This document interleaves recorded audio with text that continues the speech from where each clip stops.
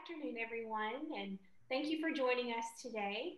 My name is Jessie Kelly, and I'm the Government Affairs Manager for the Criminal Justice and Civil Liberties team at the R Street Institute.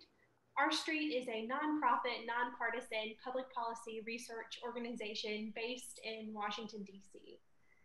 The Criminal Justice and Civil Liberties Policy Program includes research and commentary on public policy related to all stages of the justice system. We work across the ideological spectrum to provide policymakers with reforms that prioritize human dignity, public safety, due process, individual liberty, and fiscal responsibility.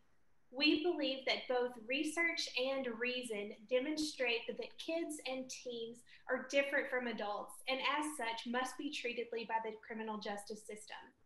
Ideally, we believe a juvenile justice system that prioritizes rehabilitation over retribution and seeks to guide young people along the pathway towards maturity by providing appropriate individualized services can be most successful.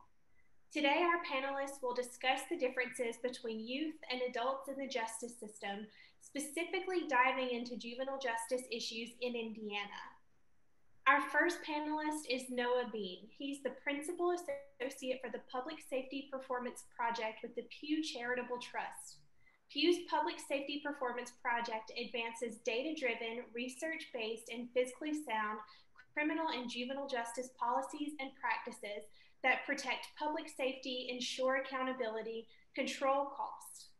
In the past, Noah has worked with the Commission on improving the status of children in Indiana. Also joining us today is Officer Floyd Peterson of the Washington Township School Police Department in Indianapolis. Officer Peterson began his law enforcement career in 2007 as a school police officer for the Indianapolis public school system. For 9 years, he kept students and school staff safe by developing crisis plans and implementing strategies to prevent criminal activities. He later served as campus police officer at the Marian University in Indianapolis, where he eventually became the director of tactical training and technology for the on-campus police department. In this role, he trained officers in active shooter, restorative justice, school safety, and survival tactics. Next, we have Josh Rovner, who is a senior advocate associate at the Sentencing Project. Josh manages a portfolio of juvenile justice issues for the Sentencing Project, which includes the transfer of juveniles into the adult criminal system, juveniles sentenced to life without parole, and racial and ethnic disparities in the juvenile justice system. He's the author of several papers and fact sheets for the Sentencing Project, including How Tough on Crime Became Tough on Kids, Prosecuting Teenage Drug Charges in Adult Court, and Racial Disparities in Youth Commitments and Arrests. Most recently, Josh has undertaken a project to research and document the spread of the novel coronavirus within juvenile detention facilities and published Youth Justice Under the Coronavirus.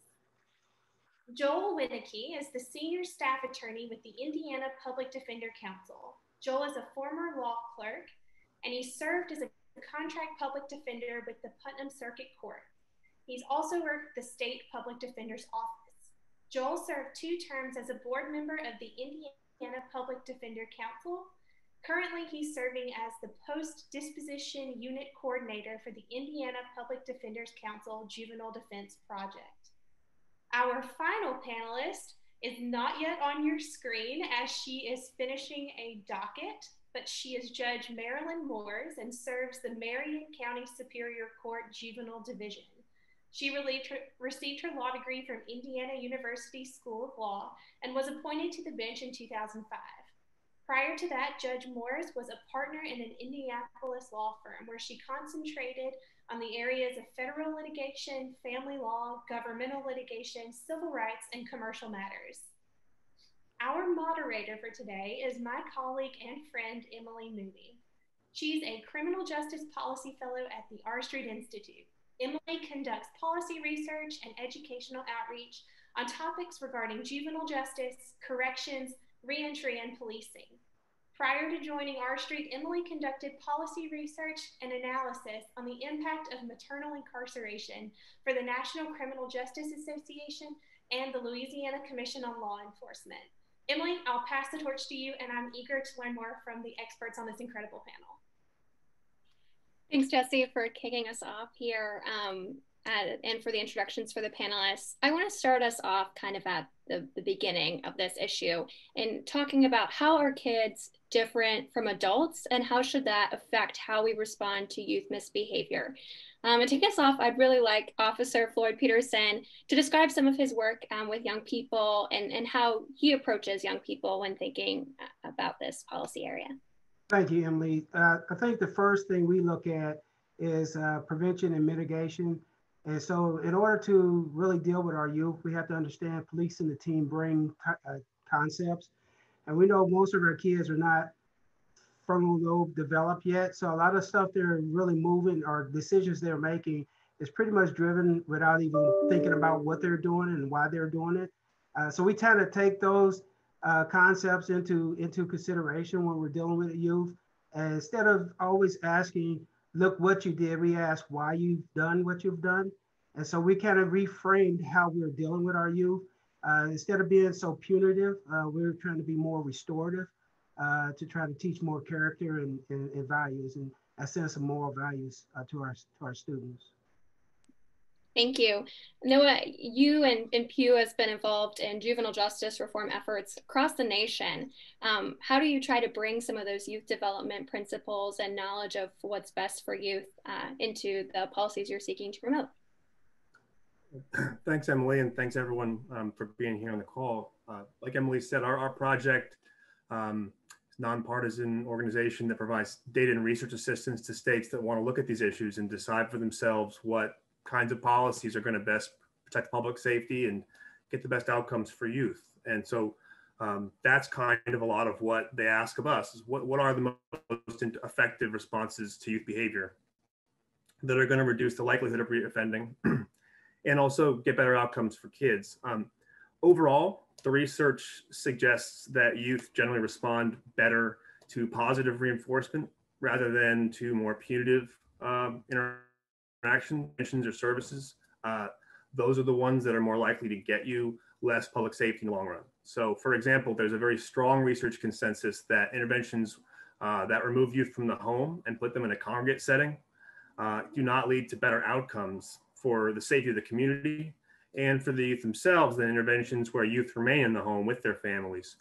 Things like family therapy, mentoring, other types of services that can be sort of what they call brand name evidence-based interventions, but can also just be homegrown that adhere to some of those research principles about how best to work with youth, with their families, and getting back on the right track. So I think overall, that's a lot of the thrust of the research that we've worked with states on to implement in their laws.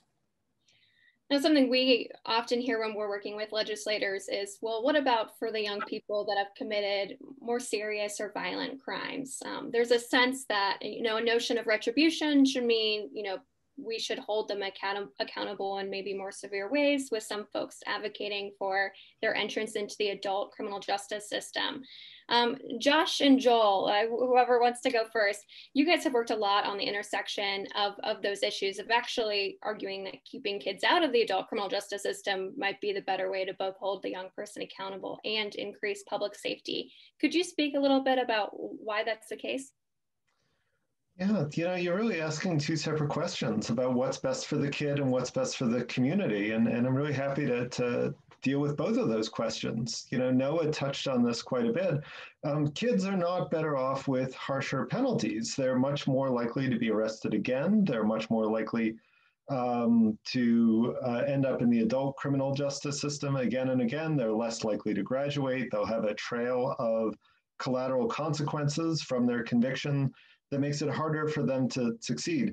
Now, this shouldn't really be surprising to us that harsh responses don't really work for teenagers. I really want the people listening today to think about how little you yourself know about the particulars of the Indiana Criminal Code. Officer and Joel, you're exempted from that because I think you know quite a lot. But what did you know about your state's criminal code when you were a 15-year-old high school sophomore? And what difference did it make whether the penalty was twice as high or half? That's just not the way that teenagers are thinking. And moreover, they think they're going to get away with whatever they're doing. So harsher penalties aren't going to have any impact there. Overwhelmingly, people age out of their offending. We touched a little bit, Officer Peterson did, about teenage brains. And the development research shows that by one's mid-20s, that a lot of that decision-making gets better. And so it's not surprising to see arrest rates and offending just plummet in one's mid-20s. The second question was about whether it's better for the community to have these harsh responses. And the answer is the same. Communities are not better off with harsh sanctions. Treating a teenager as if he were an adult doesn't prevent him from offending again. And there's all sorts of great experiments that can happen around the country because we have 50 states and there's state borders and state laws change all the time. So there was a study that looked at the New York-New Jersey border, looking at kids in northern New Jersey versus kids on the other side of the Hudson River. Because until recently, New York routinely charged 16-year-olds, regardless of the offense, as if they were adults and sent them to criminal courts. And we saw that in New York, those young people charged as if they were adults were more likely to offend than the kids in northern New Jersey. That sort of data shows up again and again. And so it's not better off for the community to send kids into the adult system than the juvenile system. All great points, Josh. And if I could just add to that briefly. So in Indiana, the majority of kids that are ending up in the adult system are ending up there by virtue of what we call direct file, meaning the prosecutors making the decision on which kids belong in adult court, not based upon an individualized assessment of that kid, his family, the environment that the kid is in, what the kid's history is, but based upon the elements of the offense that the kid committed, and that decision alone. And if those elements meet this charging decision, then that kid is placed into adult court through something called direct file. Other places call that legislative transfer. And so no judge is reviewing that decision to see, is this really the right individual for the adult court system? Is there a better way that we could reach this kid through the juvenile justice system to actually use some of those therapeutic interventions that Noah was talking about to get a better outcome, not just for the kid, but for the community, because that kid might become a citizen that's very productive someday and help out, the community as a whole. With that said, only about 40% of the kids that we're pushing into the adult court system are actually getting prison time through the system.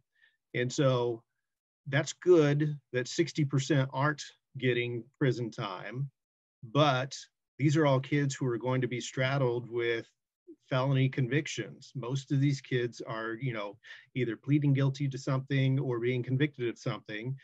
And so if they weren't, so irreparable or so, problematic that they actually deserve to go to prison in order to protect the society from them, why are we saddling somebody who is 16, 17 years old with a felony conviction that's going to chase them for the rest of their life?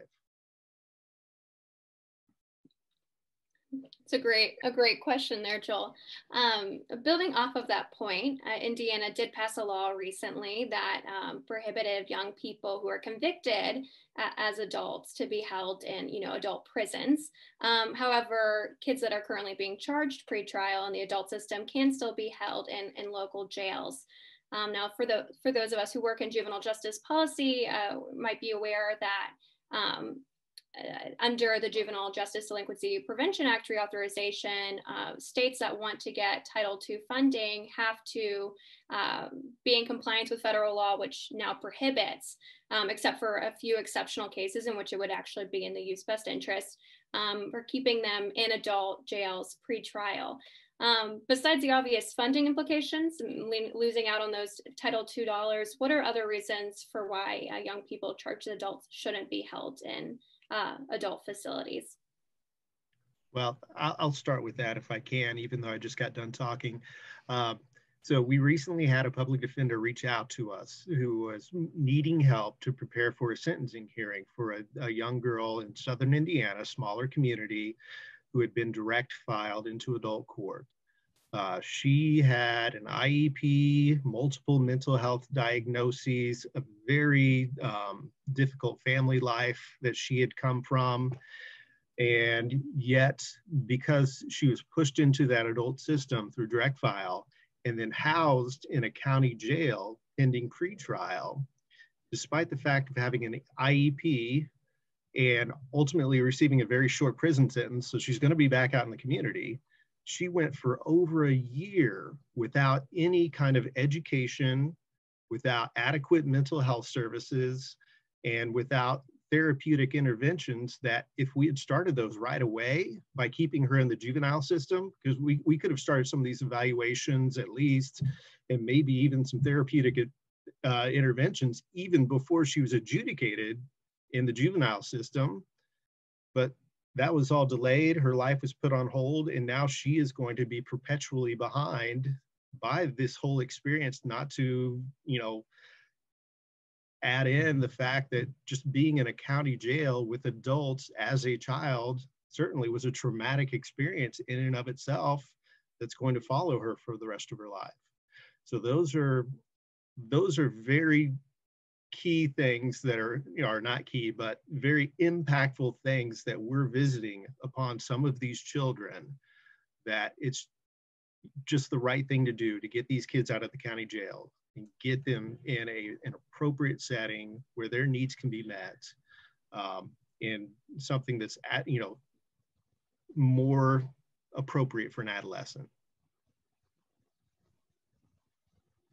Thank you, Josh. I'm unmuted. Yeah, boy, Joel, that was a great story, and I'm sorry to hear it about that young woman. The data tell a very interesting story here, because the reform that we're talking about taking kids out of the adult jails, is not a radical change. There's about half as many kids, actually fewer than half as many kids, in adult jails as there were 10 years ago.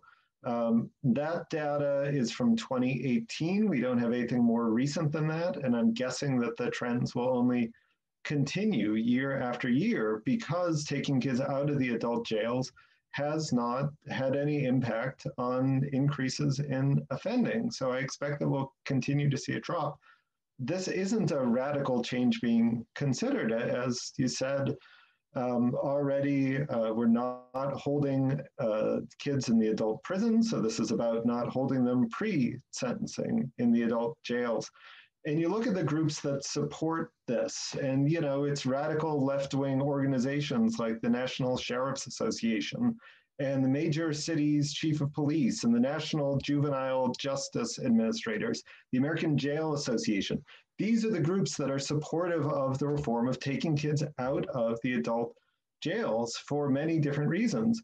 Stepping back and looking specifically at Indiana, now you have 94 counties there, I believe. 44 of them charged 0 youth as if they were adults over the last 2 years. 16 counties charged 1 youth over the last 2 years, and 6 more charged 2 over 2 years. You'll do the math and see 2 over 2 years is 1 per year. In other words, over the last 2 years, 2/3 of the counties in Indiana charged 1 or fewer kids per year as if they were an adult. Charge them.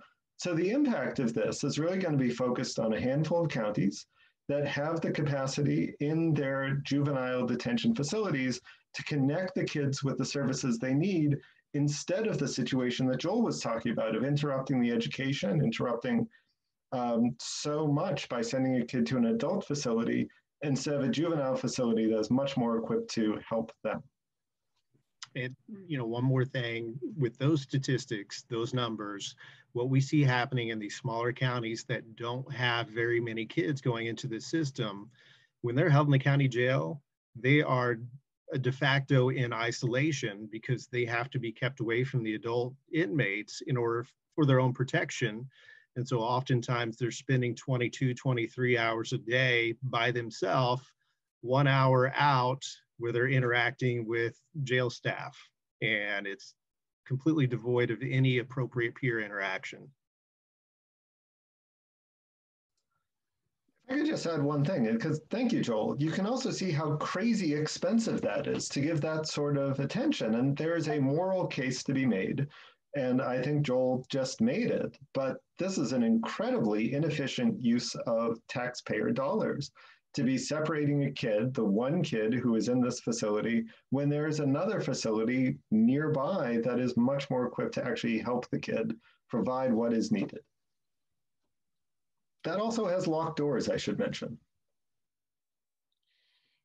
Thank you. Now, switching kind of to the other side of the spectrum, Indiana and other states across the country, both before COVID and currently, have done a lot of work to reduce their youth detention numbers and really think about the benefits and potential problems of using youth detention as it currently stands. Noah, would you mind speaking to some of the efforts Pew has done in states across the nation and thinking through where we can reduce youth detention, both during and following COVID? Sure, yeah, thanks, Emily. So again, our project sort of provides staffing to interbranch, intergovernmental working groups established by state leadership that want to take a look at these issues. And those are often led by legislators who tend to take the big picture view. What's happening globally? What are we investing in our system? Where are we investing it? And is that in line with the research? What kind of return are we getting on that for young people, for communities, for the safety of the public? And so our project has worked with a number of states, near Indiana, for example. We worked at the request of Governor Brownback and the legislature and the Chief Justice in Kansas several years ago. And Kansas's data revealed that most of their taxpayer resources were focused on out-of-home placement. They had youth in facilities who had not committed a serious offense, who did not have a history of serious offending, and who stakeholders like even judges, but also staff at facilities said, we really need to be addressing these youth in their communities. They heard from judges at the same time, judges and probation officers who said, we really don't have an array of options available. We want to divert cases, for example. We don't have that. We don't have interventions that'll work with the family. And so Kansas looked globally at this and also felt that because of the cost and because of the research showing the really poor outcomes from placement for youth, that they would put some guidelines and criteria in place for who could be removed from home. And then capture that into a fund established by the legislature to make sure those dollars remain in the system or remain going back into in-home interventions for young people that are more effective. So it was a large bill. It passed unanimously in the Senate and with about 4 votes in opposition in the House. It included a number of reforms. You were asking specifically about secure detention, Emily. In terms of detention, it eliminated the use of secure detention for status offenses under any conditions. So status offenses are truancy, running away from home, other issues that would not be in a crime for an adult. So it's now against the law in Kansas to use detention because of the poor outcomes in the research for those types of youth. It really focused, it limited the use of confinement in general for technical violations of probation that are not a new crime. So not just short-term detention as a response, but also longer-term commitment to the state's facilities. The stakeholders in Kansas and legislature said, we really want to reserve those facilities for youth that have committed a serious crime and not youth that are simply violating an order of the court or missing a curfew and the like.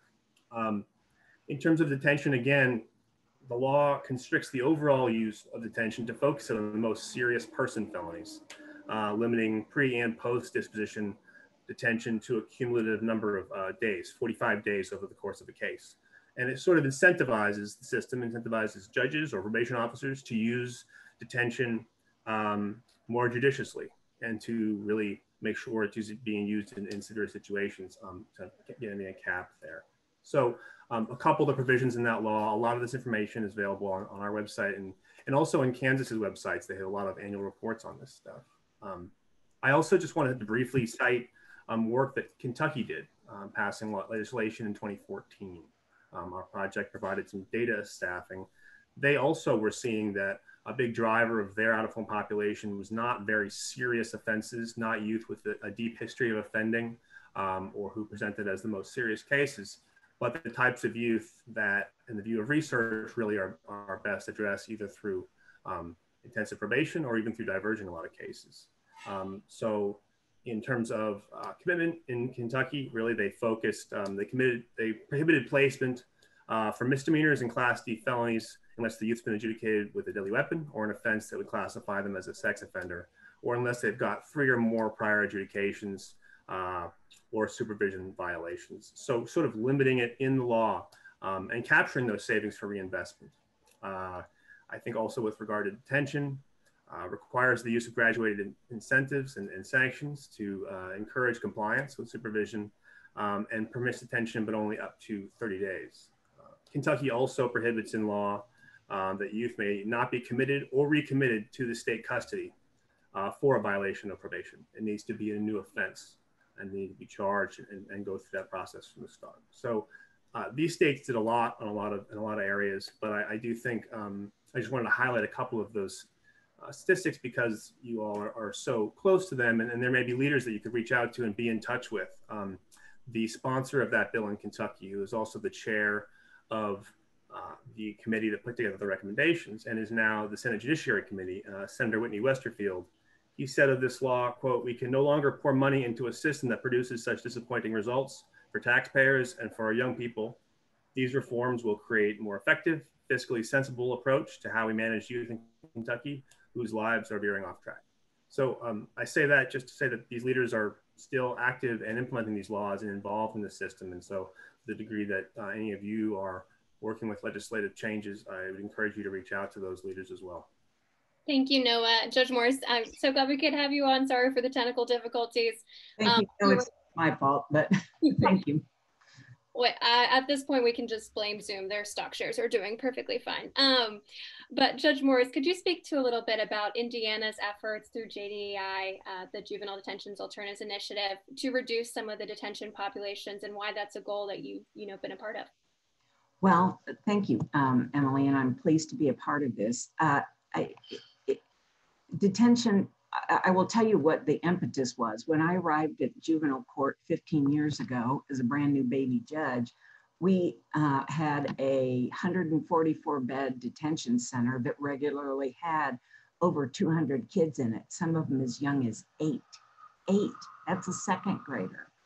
So we searched around to really try to find something that would guide us, and we found the Annie E. Casey's Juvenile Detention Alternatives Initiative, JDAI, who have sites across the country. And admittedly, we kind of stalked them and said, please, please, we want to be a part of this. And we have been, it's a very evidence-based approach, and takes a lot of the subjectivity out of the decision to detain kids and really looks at objective factors that actually should or should not indicate whether a child should be detained. And we have been, Marion County's been a site since 2006, and it has been just a mind-blowing and mind-changing experience. It taught us really that we didn't need to detain nearly as many kids. And we have twice dropped the cap on our detention center. And with the COVID situation, we are having sometimes less than 20 children in detention. It has just been with no resultant juvenile crime wave. That is how we validated the instrument. Not only did it show that children would show up for court and that they were not a danger to the community, but that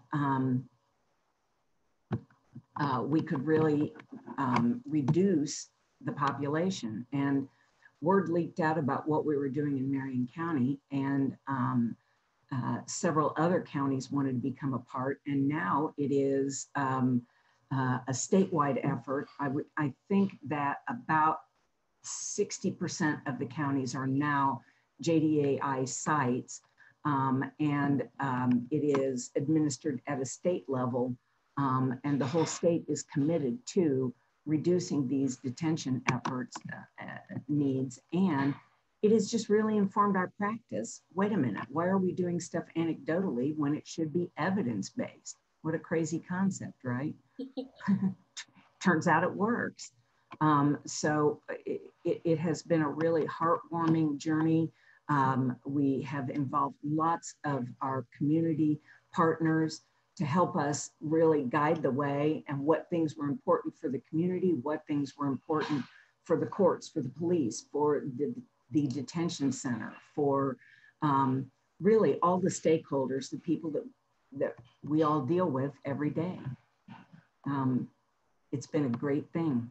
I recommend it to anyone. I'm so glad to hear you speak so positively about JDAI and how that's been going in Indiana.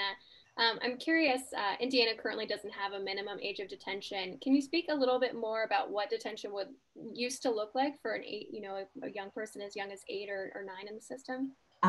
It didn't last very long, because when I saw a second grader, I just really flipped out.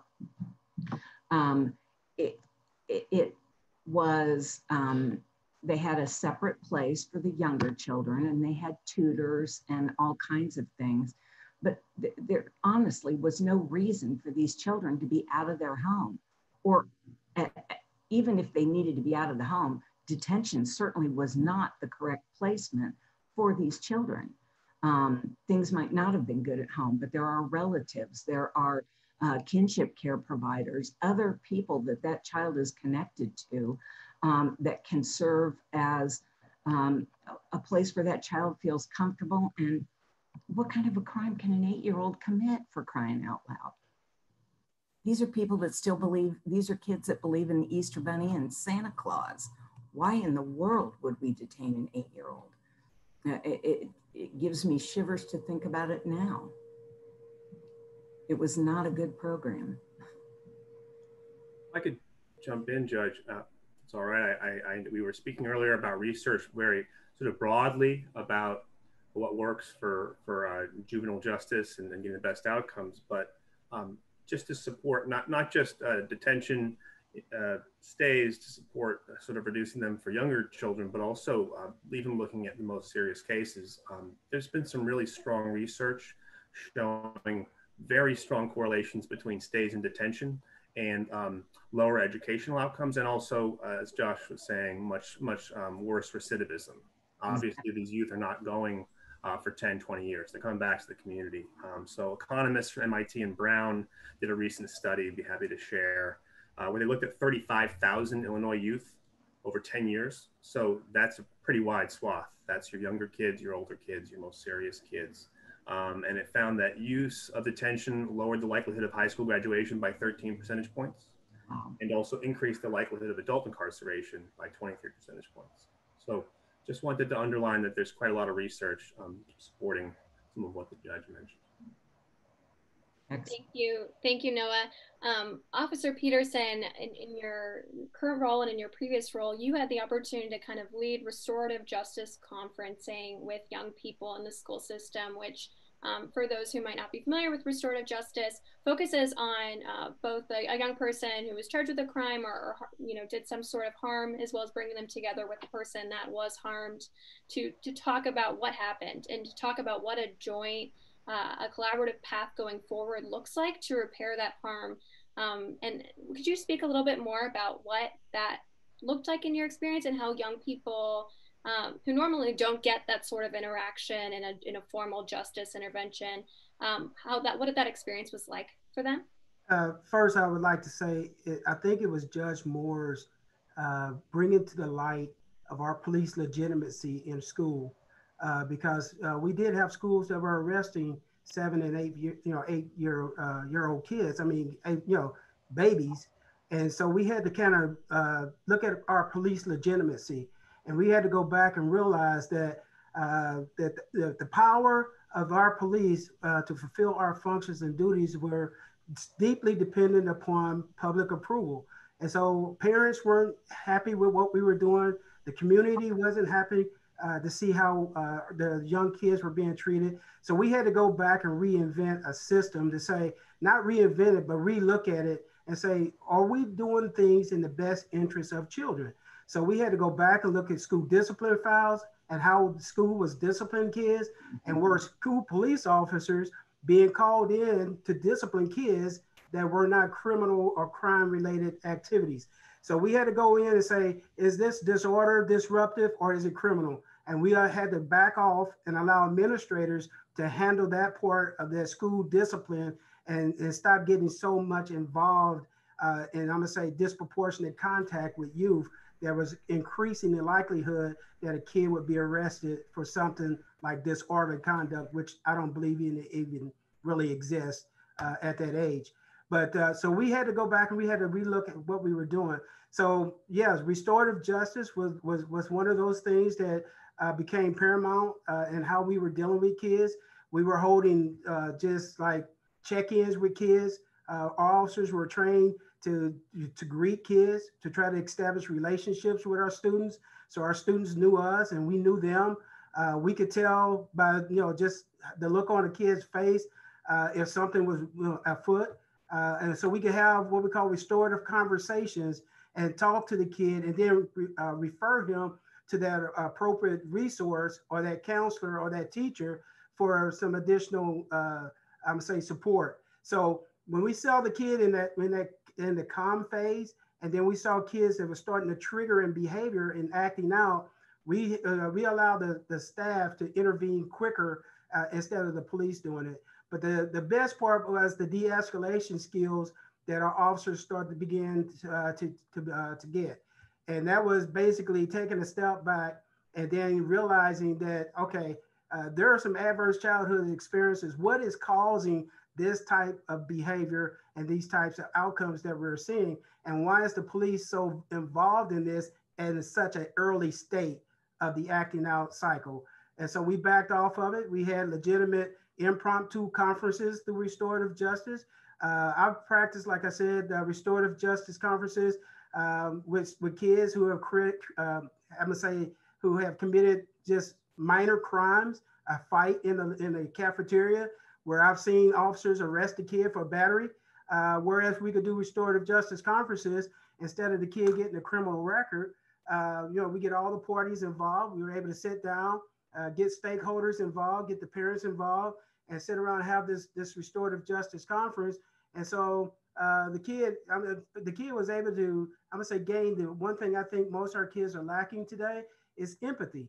And so they were able to empathize with how their behavior affected so many people just because they weren't thinking in the right state.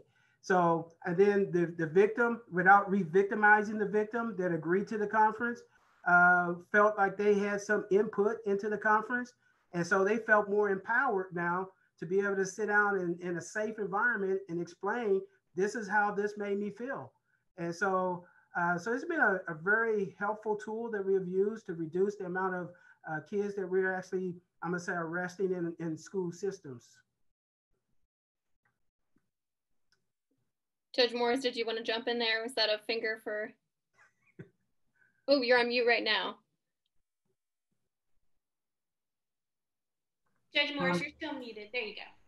I'm sorry. I'm good.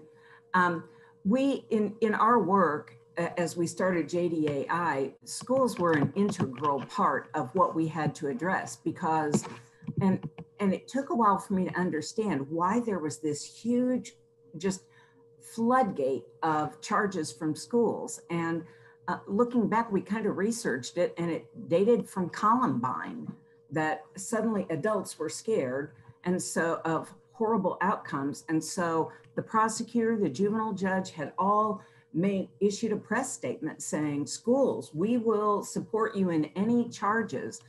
Indiana is kind of unique because it requires that the juvenile judge, in order for a delinquency charge to be filed against a child, the juvenile judge has to find that it is there's probable cause, obviously, and that it is in the best interest of the community and of the child. And so we met with schools and said, we're not going to be approving petitions anymore for things like a simple battery. If there's blood, if someone's seriously injured, of course, that's a separate situation. But for a kid who curses at a teacher and says, I'm gonna effing kill you, that is not a D felony intimidation charge. That's a kid being a kid, and we cannot criminalize that kind of behavior because there are consequences. The days of a juvenile record being completely sealed and not being accessed by the adult system are over. Those records are used and have deep and serious considerations for these kids. So we met with the schools, and they did a decent job, but we kept seeing creep. It was coming back. And so we issued a letter to the schools that said, you may not even bring these children to detention, because in many cases, they didn't want to criminally charge them. They just wanted to solve the problem of the behavior in the school. And detention is not an appropriate place for that. So we work to help develop solutions with people like Officer Peterson, and so that things could be dealt with at the school level and that they wouldn't become delinquency charges against a child. The schools had a cap for a little while, but we worked through it, and it has been a really positive partnership that we've developed. And each of the school systems does something different with kids that they're maintaining, but it does involve working with the families, the community, the children, not the juvenile justice system. And Judge Moore, is that, and folks, attendees, feel free to submit your questions either through the chat box to the panelists or to everybody. That hits on one of the questions that one of our attendees had, which is, there's been a trend and certainly a more deserved news coverage of the link between schools and Black young women, particularly entering the juvenile justice system. What has that looked like in Indiana, and how do some of these policies maybe help to reverse that trend? And where can we still go from there to make sure that's not happening?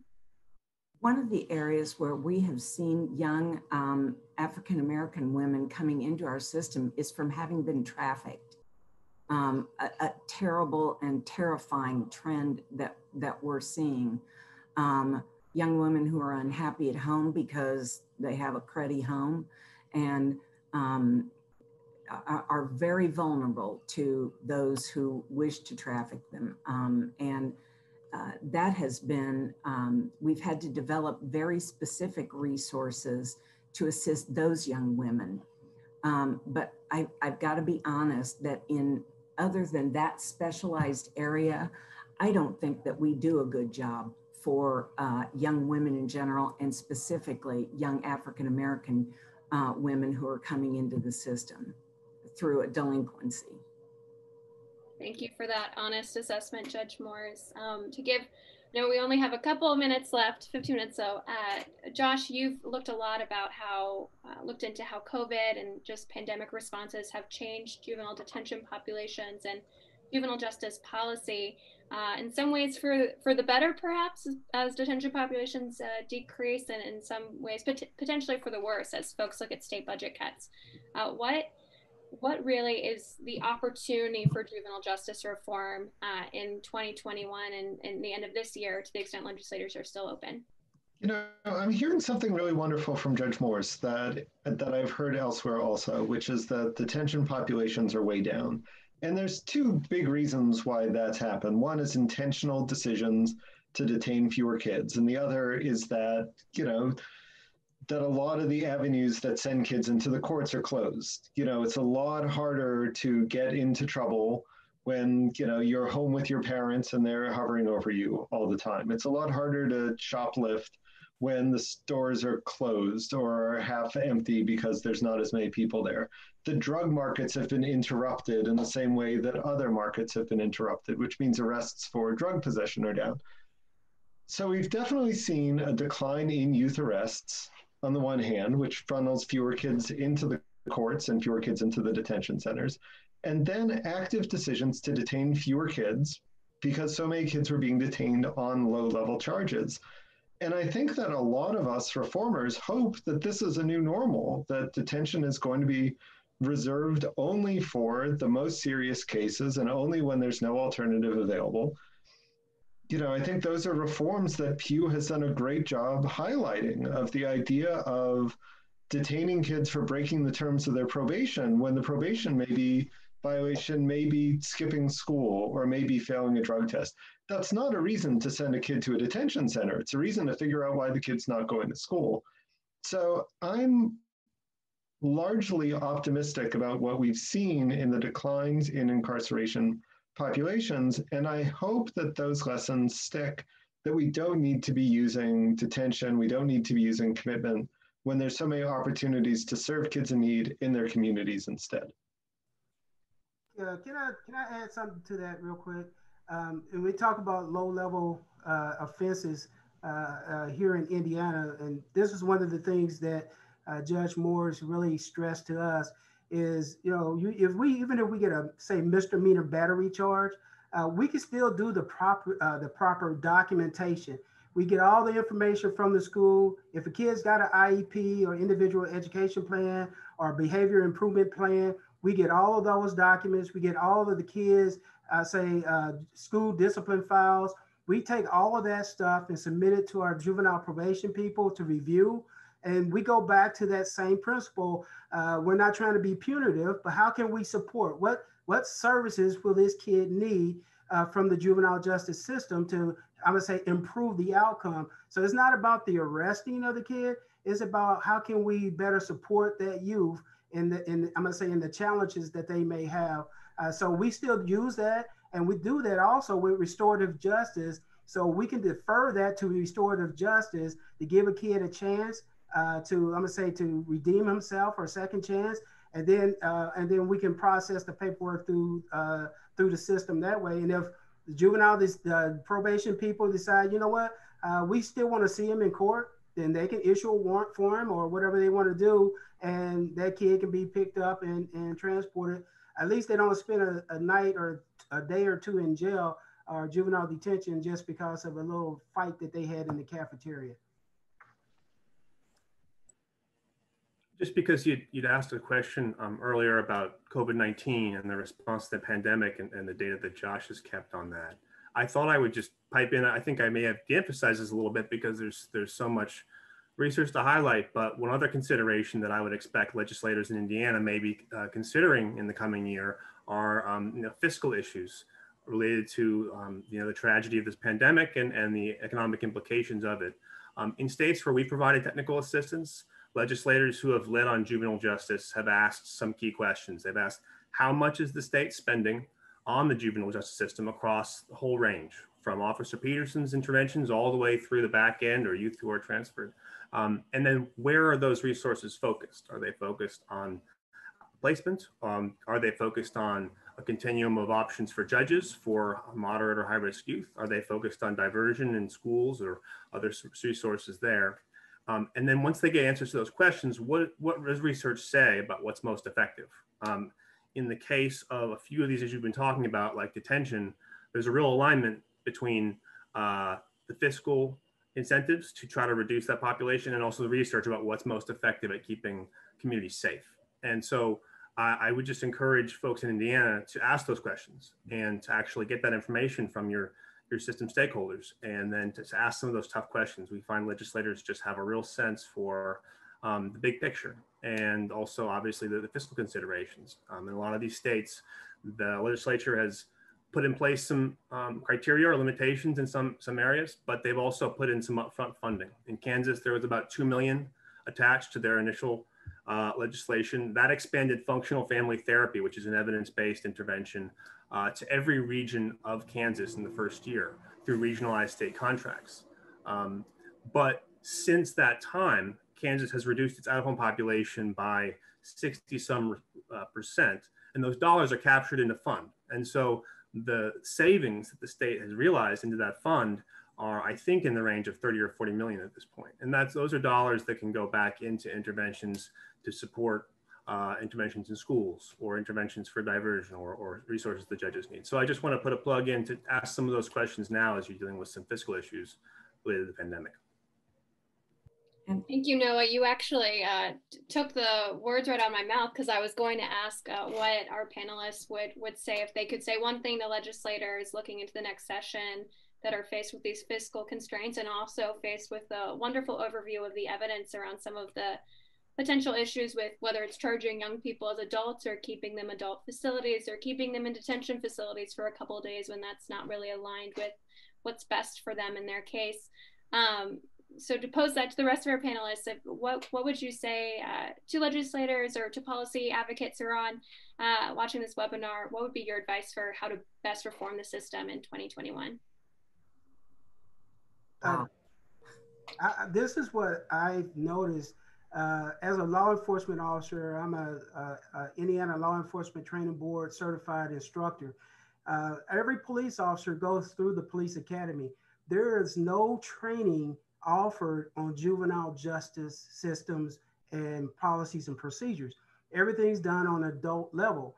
And so officers, if I was speaking to a legislator now, I would say, can we look at our state academies and say, you know what, instead of the 36 weeks, maybe we need to add 4, 5, 6 more weeks to our police academy training, where officers can at one place get the same training, the same knowledge, and be able to roll that out to all the departments across the state of Indiana, where we're trained on juvenile brain development and behaviors and IEPs and BIPs. And we need to understand that in order to be better officers and serve our community in a better and more productive way.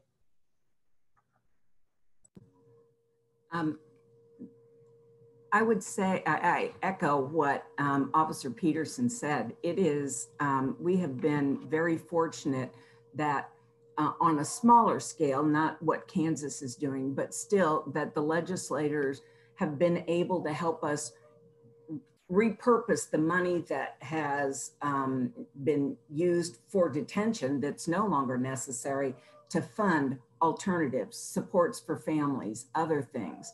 And it's the dollars and cents of this are unequivocal and are dramatic in terms of front loading the system instead of throwing all the resources at the end. We've dramatically reduced the populations in the Indiana Department of Corrections for Youth. We have dramatically dropped the number of children that are placed out of home. Is there work to be done? Absolutely. And I think that we could do a lot by reforming and revising our juvenile code, which it was written in 1974 and has only been piecemeal amended so that it reflects things that we now know about adolescent brain development, or more importantly, the lack of adolescent brain development, and how to factor that in. And I couldn't agree more with Officer Peterson about the training for law enforcement.